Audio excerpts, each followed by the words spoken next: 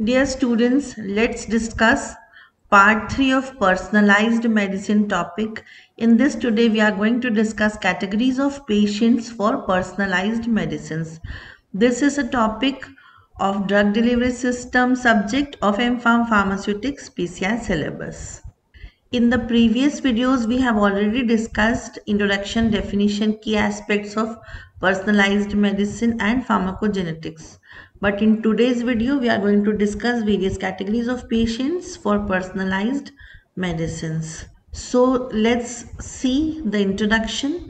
The personalized medicines involves tailoring medical treatment to the individual characteristics of each patient, including their genetic makeup, environmental factors, and lifestyle choices. According to these, the tailoring of the medicines or tailoring of the therapy is undertaken.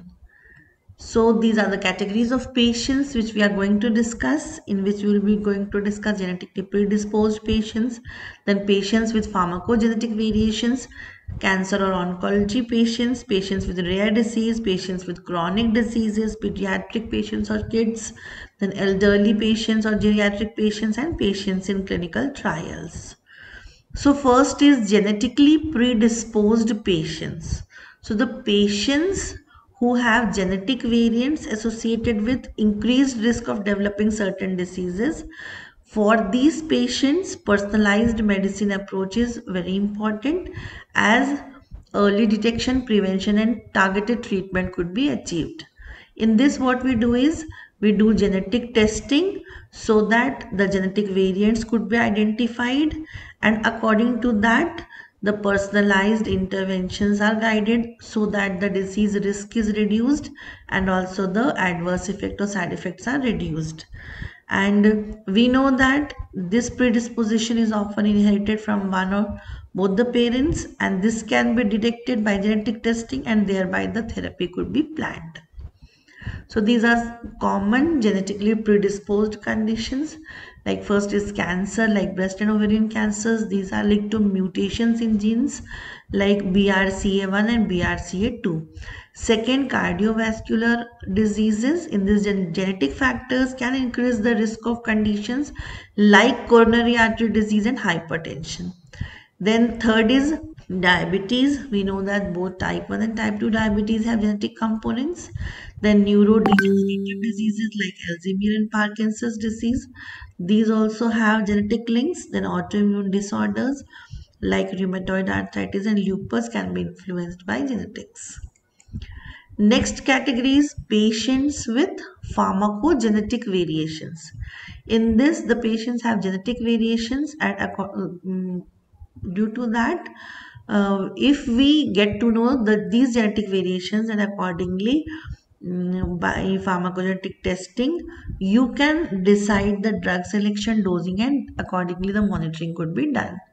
So here patient's genetic profile is understood, and according to that the healthcare providers, they provide drug therapy to improve efficacy and minimize the risk of adverse effects. Example is CYP450 enzyme variations could be there, then drug transporter variations, enzyme deficiency variations, HLA genotype variations, and receptor variations. These are various type of genetic variations which could be identified, and accordingly the personalized medications could be planned. Next is cancer or oncology patients. We know that for these patients, we can identify properly the variants, and then the targeted therapies could be achieved. And here genetic mutations and molecular characteristics of the individual tumors are assessed. And for that, molecular profiling of the tumors are done, which can identify specific biomarkers that guide treatment decisions, such as use of targeted therapies, immunotherapies, or combination therapies. For example, a patient with non-small cell lung cancer who has specific mutation in the epidermal growth factor receptor gene may benefit from targeted therapies such as gefitinib or erlotinib, which specifically inhibits EGFR signaling pathways. So, by understanding the tumor's characteristics, we can again tailor the medication. Next is patients with rare diseases. The patients with rare diseases may benefit by targeting the underlying genetic cause of their condition.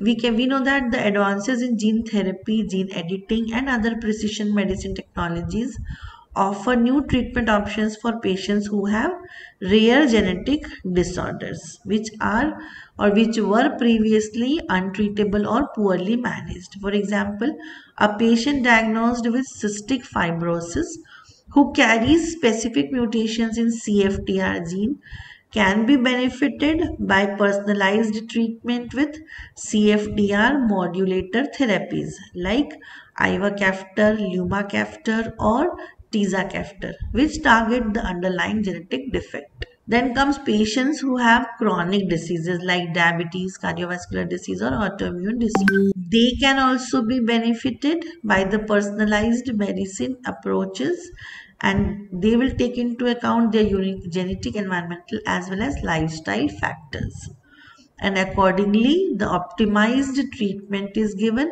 and they improve the quality of life, as well as the disease management programs are designed for them. For example, a patient with rheumatoid arthritis who tests positive for specific genetic markers like HLA-DRBI may benefit from personalized treatment with biological therapies like tumor necrosis factor inhibitors or interleukin 6 inhibitors. Then comes pediatric patients or children with genetic disorders or complex medical conditions. They will be benefited from these personalized medication approaches.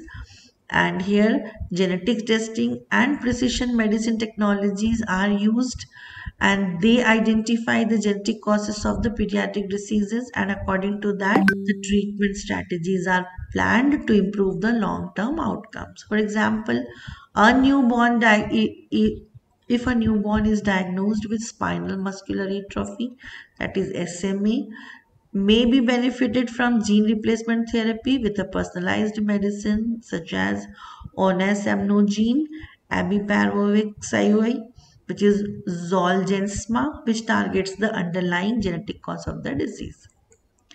Then comes elderly patients or geriatric patients. Older adults often have multiple problems. There are a few age-related changes also in the metabolism of them and increased susceptibility to adverse drug reactions. Personalized medicine approach can optimize medication management, reduce polypharmacy, and improve the medication safety and efficacy in elderly patients. For example, an elderly patient with Alzheimer's disease who carries APOE 4 allele may require personalized treatment approaches that take into account their genetic risk factors such as lifestyle modifications, cognitive interventions, or targeted therapies under investigation in clinical trials. Next comes patients in clinical trials. So here these approaches are increasingly incorporated into clinical trials to identify subgroup of patients who are most likely to benefit from investigational therapies. Here, biomarker driven clinical trials help to stratify patients based on their genetic or molecular profiles and then improve the efficiency of drug development by targeting therapies to those most likely to respond. Then comes few examples like cardiovascular patients, like patients who have heart diseases are benefited as they include tailored medication plans. So here, for example, a patient with atrial fibrillation who carries a specific genetic variation in CYP2C9 and VKORC1 genes may require personalized dosing of anticoagulant drug warfarin to achieve optimal therapeutic outcomes while minimizing the risk of bleeding. Then patients who have infectious diseases, they are also benefited. For example, in selecting the most effective antiviral or antibiotic based on the genetic profile of the pathogen and the patient. Here examples include HIV treatment tailored to the patient's viral genotype and host genetics. Then patient infected with hepatitis C virus may undergo genetic testing to determine their IL-28B genotype, which can help to predict their responses to interferon based therapy and guide the treatment decisions. Another example is for neurological patients. For example, patient who has epilepsy and carries a specific genetic mutation in the SCN1A gene may require personalized treatment with anti-seizure medications which are tailored to their genetic profile so that better seizure control and minimized adverse effects are achieved. Next example is for mental health patients. The patients or individuals who have psychiatric conditions, then the treatment could be optimized based on genetic, biochemical, and psychological factors. They include pharmacogenomic testing to find the most effective psychiatric medications with the least side effects. So thank you so much. Stay connected with SAIEDUPHARMAA. In next part, we'll be discussing about customized drug delivery systems. If you have not subscribed our channel, then do like, share and subscribe the channel SAIEDUPHARMAA.